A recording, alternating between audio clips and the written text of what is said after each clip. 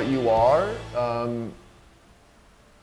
takes the position, lyrically speaking, it takes the position from those who are in power. So in my mind, again, this could be, sort of like governmental figures or, even like, you could even think of the media, but I think in my mind it was sort of like the government,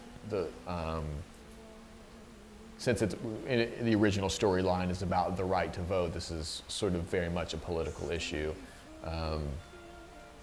And so, it opens basically with Elizabeth saying, I know what you are and I know what you want from me. And then after that, it switches into this voice of power, which starts with my colleagues. We're sober, we're so good. This threat sleeps at our door. So basically, it's power lamenting. Like, okay, the barbarians are at the gate and they're getting ready to break through. What do we do? How do we stop this from happening? And so again, it's sort of like power lamenting about their position. And then of course at the end of that, it's, God save us, they're knocking now, which is where Joey starts the kick drum, sort of representing this knocking, and then there's sort of this explosive ending that's just instrumental, which we always really loved. And it's really just one sort of strange chord progression that builds and builds and builds and builds. And it actually ends with a sound clip from a senator remarking about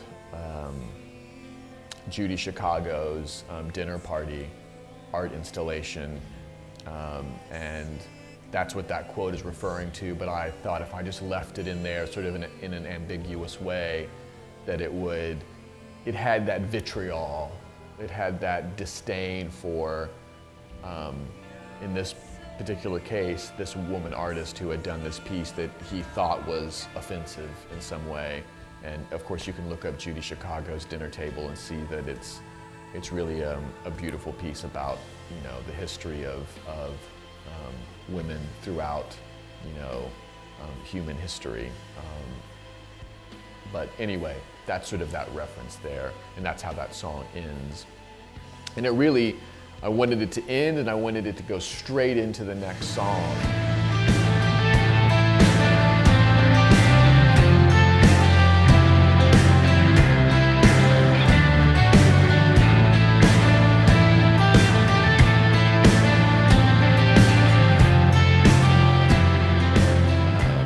The next song is titled Fist to Face, which sort of has this aggressive sounding title to it.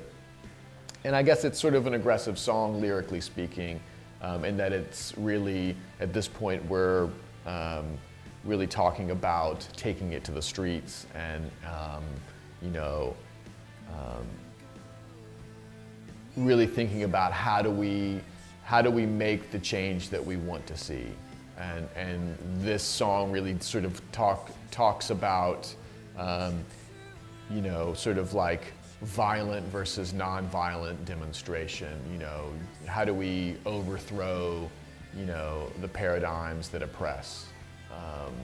And of course, sometimes violence has done that, and other times it has not worked to have these sort of revolts. How militant does a group become in order to create that change? And so the chorus is sort of like, again, sort of, it's not necessarily Elizabeth singing these words, but maybe more like the movement. If we take what we want, won't we be the poorer? If we make what we want, won't we take this further? So again, this idea of sort of like making what one wants or taking, by force what one wants.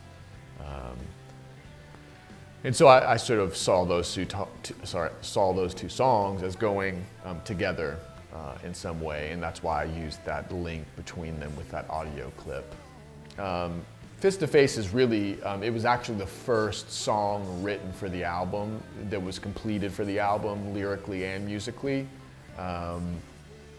When the idea in my mind for this narrative was still pretty new, and it was sort of unclear how it was all going to be pieced together, but I knew that that was an issue that I wanted to deal with, and so I was able to go ahead and write the lyrics for that. But again, it's sort of, you know, people ask, well, when you're writing these songs, you know, how do you compose it in a way that creates a narrative? And it's not linear by any means. There's a lot of writing a song and its lyrics, writing another song and its lyrics, and then after you have 4 or 5, you might say, that first one's not working, you need to rewrite the lyrics and the music, or so there's this constant editing that goes on, which in some ways can be frustrating. You know, I think if you were just writing, you know, a series of, you know, 8 to 10 songs, it really wouldn't matter if in this song you had one idea, in this song you had another idea. But when you're writing a narrative-based album, you're constantly sort of evaluating what the narrative is, what the lyrics are, how they go together.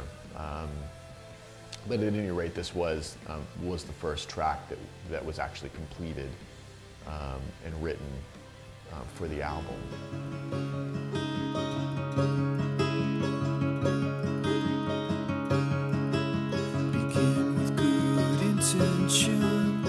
Attention to the hopeless, crusader for the cause. Lost Our Way was actually a full band song, or it started that way, but none of us really liked the direction it was going. Tried it in some other ways, rewrote some things, and really we were just going to scrap that whole song.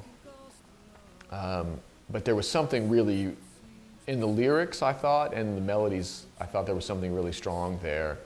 And so we actually had started recording the full album. We were in the studio. We were almost kind of done with most of the tracking, and I was doing some final touches, and there was just an empty space in the album for me. There was something missing lyrically, something missing in the narrative, so I went back to this song and I just reworked it as sort of a short acoustic song that could be really part of the next song, which is How Long We Wait. So within, I don't know, 2 hours, I had actually recorded that song, and what you hear on the album is really, that was recorded in a couple of hours. I wrote it, rewrote it, set a microphone up for recording the acoustics, and I just went for it. And I found that at the end of that song, it ends on an A, which is what How Long We Wait begins on, and I was able to sort of link the two together, and it was just one of those moments that were like, oh, you know, thank God that worked. Because I really think that what happens in the song lyrically complements and helps flesh out what's happening in that entire end section. And really the whole end section has to do with just the difficulty of the task of fighting for something that you believe in, how difficult it is to change these political and cultural assumptions and paradigms, and that over time, I guess those desires can change, you can burn out, get frustrated, and so all of that was part of this track, leading into How Long We Wait.